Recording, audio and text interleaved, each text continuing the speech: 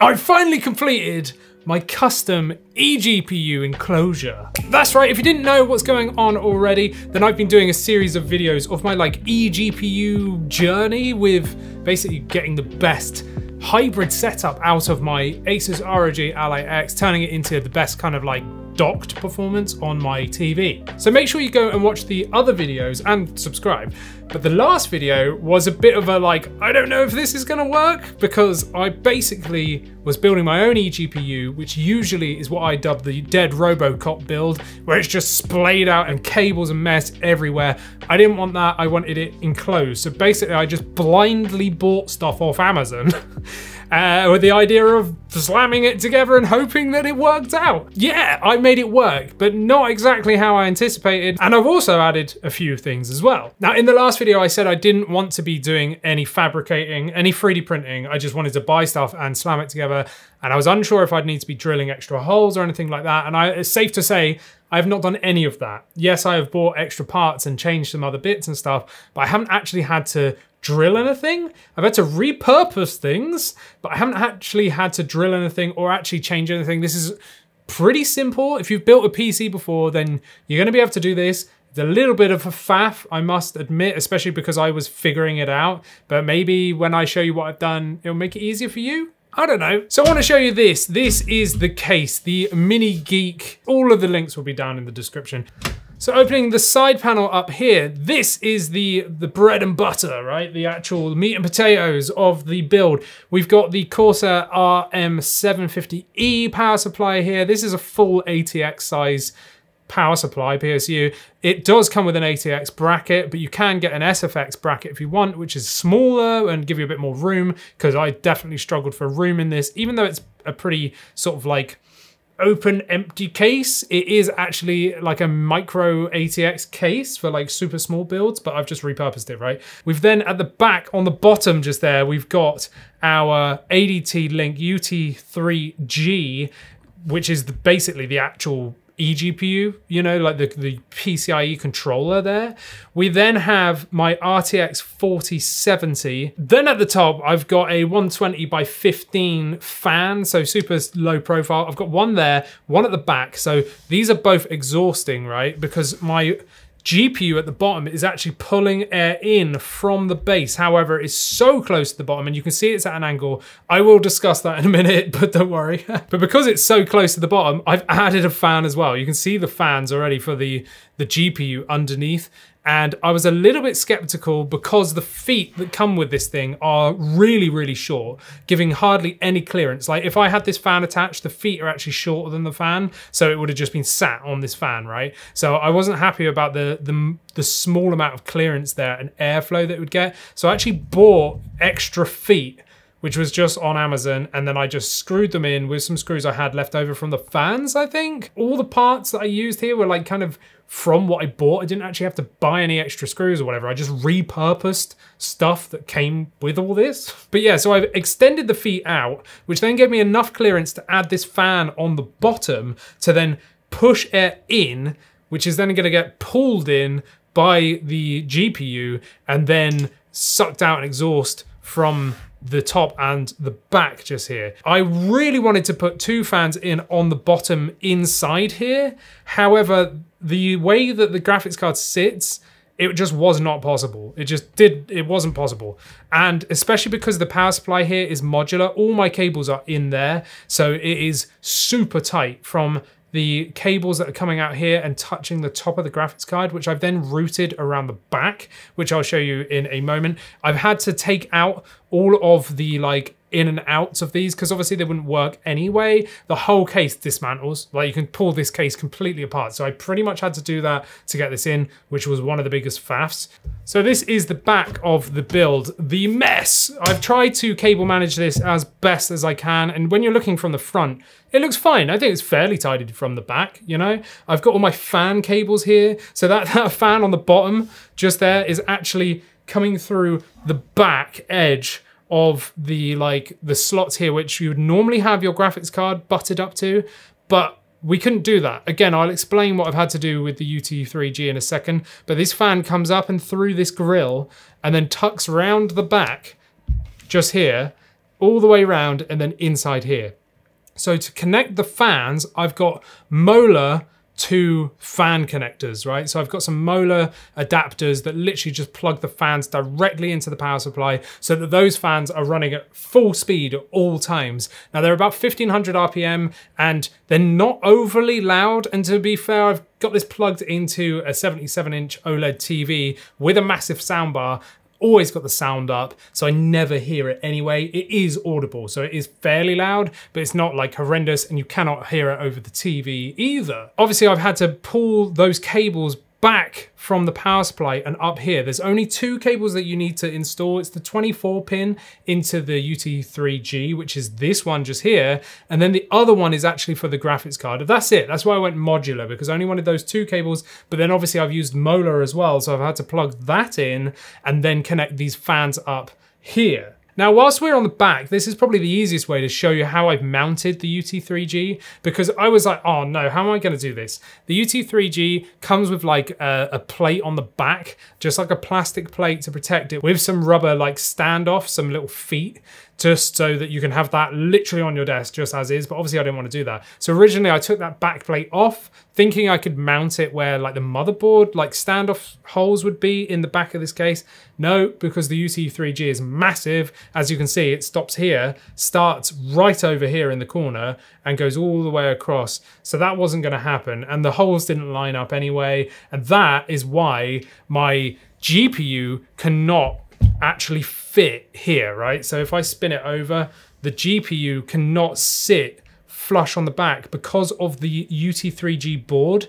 It overextends the sort of corner there where the graphics card slots into. So I couldn't even slot the graphics card in here if I wanted to, because I would have actually physically had to have sawn the board off, and there was clearly like a circuit in that bit of the board. So I was like, I'm not doing that because I will break it. So what I did instead, after a lot of head scratching, was actually found a hole from the side just here that fit one of the feet holes. So I've put the board back on, that kind of like shield on the back there, just to protect the components. I don't want it shorting out or anything if this metal case touches the back, right? So I found a hole that actually fit. I've then kept the rubber foot on and then mounted it through that. So I've actually like pushed it through the board and everything, screwed it on with a bolt. So on the other side there's a bolt. This was why it was very, very fiddly, because I had to put the thing through, bolt it, because I had to make sure that there was enough clearance for the graphics card. So when the graphics card is actually slotted in, I'm not going to puncture it or like short it out by having this bolt like stuck through it. But yeah, that didn't happen. So I got that side in, and then this piece, this metal piece here, this like rectangle piece, was actually up here for cable management and whatever else, maybe for if you've actually got a motherboard on there. So what I did was I just unscrewed it from here, screwed it in the corner here, and then angled it to fit one of the other feet holes, right? So that this is actually sat, and how it's connected to the board on the bottom of the UT3G. There's a rubber standoff just there. So I've got it screwed in there, and I've got it screwed in there with this like hijacked, janky setup. That actually like moves, and that is why the UT3G is at a slight angle, because those holes aren't like properly aligned. It is very slightly at an angle, but the whole thing is like that, and it is fine. I've checked the stress on it and it's fine. And if anything, it's actually helping because of those cables that are pushing down from the power supply. So it's like kind of at a slight angle, giving it a bit of relief from those power supply cables, you know? So I saw this as a kind of a good thing. Obviously routing these cables was the biggest thing, because I wanted it to look neat. If you don't care, it doesn't matter. You don't have a CPU in there, you don't have a CPU cooler in there or a motherboard or anything, because that's where the motherboard would sit, right at the bottom at the back just there, right? So you've got all this empty space that's not doing anything. So you could totally just dump your cables in there. That wouldn't be too much of a problem. It might impede the airflow a bit, but again, like it's not that big of a problem. The graphics card is secured to the UT3G, and then the cable around here comes around to power the graphics card. And because it's cocked at a slight angle just there down, it's giving it more relief from these cables coming out of the power supply, right? Now you can see two cables hanging out of the back just here. Now this one you can see coming out here and going up, is the Thunderbolt cable or the USB 4 cable coming out of the UT3G, which is going to plug into your Ally X and give it the power of your graphics card, right? But the other one, and this is what I wanted to do, which was different, I wanted to make sure I had extra in and out. So what I've done is I've stuck a dock inside that you've probably seen already. But the dock I originally wanted to use was too big. It wouldn't fit behind this 24-pin cable and that Thunderbolt cable just there, which is what I originally intended to do. So instead, I came up with something else, and that is using a different dock. So if we pull it round, ta-da, there we go. That is another JSOX dock, one that I'd reviewed previously. And I was like, you know what? It's perfect because it's really compact. Like, it's very compact. It doesn't need the stand on it because it just comes off, right? So it's just a brick. And what I've done is I've mounted it to this side panel, right? So if I flip this over very carefully, this piece here, I've literally glued it on there with some Gorilla mounting tape, right? So it's just a whole strip of mounting tape just along there. And then I've got this dock and then just wedged it on there and held it there until it sticks.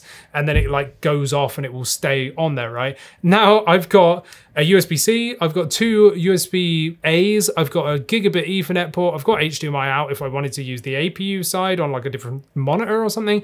And then I've got power delivery in at 100 watts. Now that is going to actually give my Ally X enough power to get like turbo mode whilst it thinks it's docked, because it will, because it's got this plugged into it, right? And it will make sure that I've got enough IO there. This is actually the cable that comes from this dock. Now, this cable is not removable, so I had to come up with a plan because that's not long enough to plug in whilst it's on the side. So I got a Cable Matters USB 4 or Thunderbolt 4 or whatever extension lead, which is a USB-C to C extension, so female to male extension, so that now I've got, you know, ample room here to connect into my second Ally X USB port to give power and extra IO. And then I've got this cable as well coming out of the back at the top just here, which is giving my eGPU to the Ally X. So I've got two cables that hang out the back that are roughly around the same length, right? And there's good enough length there for me to plug it in. But you may have seen this and thinking, well, what's that doing? Where's that go? Well, I had an issue where these are on the back, obviously, right? So I was plugging in my tiny little keyboard thing. I've got like a little tiny cheap keyboard, like reminds me of like a BlackBerry or something. And it's got like a touchpad and a keyboard, and it uses a 2.4 gigahertz dongle. But plugging it into the back, there was some sort of interference there and it just was not working correctly. It was really delayed and I had to hold it at an angle to get the signal to work. So plugging it in caused problems. So what I did was I thought, well, I'll just get a USB-A to USB-A extender and route it inside. So what I've actually done is that cable that's plugged into the back of the dock there comes up into the top here, and it actually sits above in this slot above the power supply, pointing out of the front. So right at the front of the grill, right? I'm trying to pick this up without destroying my graphics card. Up here somewhere is the 2.4 gigahertz dongle hidden, pointing out of the front so that I get the best connection. It's like directional, right? It needs line of sight. And this is all perforated mesh on the side here, and it works. It works. So that solved my problem there. And luck would have it is that the slots just here still align with my graphics card like IO. So you've got the HDMI and display ports just there, which roughly align. So I've had to take these out obviously because of these cables, but you can just get a HDMI lead or a DisplayPort lead and just put it straight in.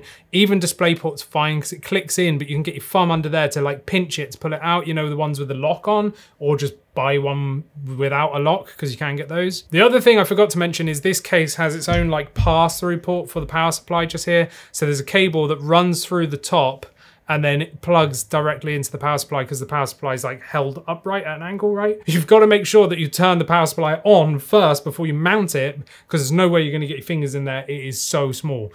And then one of my favorite things is the fact that this has a handle on it. So it makes it a portable setup. And that's kind of what I wanted. Not that I'm actually going to bother like going places, but coming here to the studio or playing in my living room, yeah, I'm gonna do that. And it's just so easy for me to just unplug a couple of cables, pick it up, and then go. So all I've got to do is plug my power supply cable into the wall, you know, the kettle lead, plug my 100-watt power supply into that dock on the back, and then it's just those two cables, the UT3G, the eGPU side of it, into the USB 4 port on the Ally X, and then the other cable into the other port on the Ally X, which is going to provide power and in and out. And it's been fantastic. I've been having such a good time. The footage you've been seeing of Spider-Man is actually up here in the studio on my like lesser TV, right? It's only maximum 60 Hertz, but on my 77-inch OLED, 120 Hertz monitor downstairs, monitor TV, whatever, you know, it has been phenomenal. That 4070 gets so good performance. It really does, because you still get a bottleneck there. It's still like a drop in performance, like versus running the card directly attached to a motherboard, like in a PCIe slot, because we're running over a USB 4 cable. There is a knock in performance, but the UT3G, that performance drop is very slim, and it's totally viable. You know, playing Spider-Man here, 4K, yeah, okay, I'm using DLSS upscaling, but it's 4K still with no ray tracing on, and getting between 85 and 120 FPS is ridiculous. It must be more, because I've actually limited in the NVIDIA control panel, limited my FPS to 117 just so it doesn't go outside of my screen's like refresh rate. Now I did tinker around with like frame generation and all that good stuff as well, and that's great, but I really noticed the artifacts visually, especially on a 77-inch TV, right? So I've not been bothering with frame gen, and I've just kind of been using upscaling, so just straight up DLSS, and then just keeping it with that. And the performance has been so good. You know, Star Wars Outlaws was ridiculous, but that game's broken currently with 24H2 or whatever, you know, the Windows update, which is really frustrating. But yeah, Ghost of Tsushima has been running fantastically. I've been playing loads of the Spider-Man Miles Morales, which is what this is. But yeah, ultimately, this is a fantastic setup. I'm really happy with how this build came out. All of the stuff you can find on Amazon. It is fairly easy to do. I'm sorry I didn't show you a step-by-step guide. That would have been very long. It took me hours to do this because I had to try and figure out how I'm going to mount it. It is possible. If you've got some like PC savviness here, then you can totally build this yourself without going down the 3D printed route or like completely fabricating something yourself. You can literally just buy stuff off Amazon and make it work like I have. And if anything, I think I've made it better because I've added that dock, I've added those extra fans as well. Like, it's just such a good setup and it's portable. But anyway, that's enough rambling from me. My next video will probably be testing the UT3G, right? So testing this eGPU setup, I will run some tests, get some benchmarks, and just show you some averages of FPS, stuff you can expect to see performance-wise. But yeah, my 4070 that I'm using here is doing really well, and I'm having an absolute blast. But anyway, I hope you've enjoyed this video. If you're going to try and attempt this yourself, let me know down in the comments, and obviously all the parts and stuff will be down in the description as well. Hopefully you've found this useful. I don't know, just tell me things in the comments. Anyway, like this video, subscribe. I will see you in the next one. Become a member and you can talk to me and AJ over on our private Discord. And talking of AJ, we've got our podcast over here. Check out another video from me down here. Bye.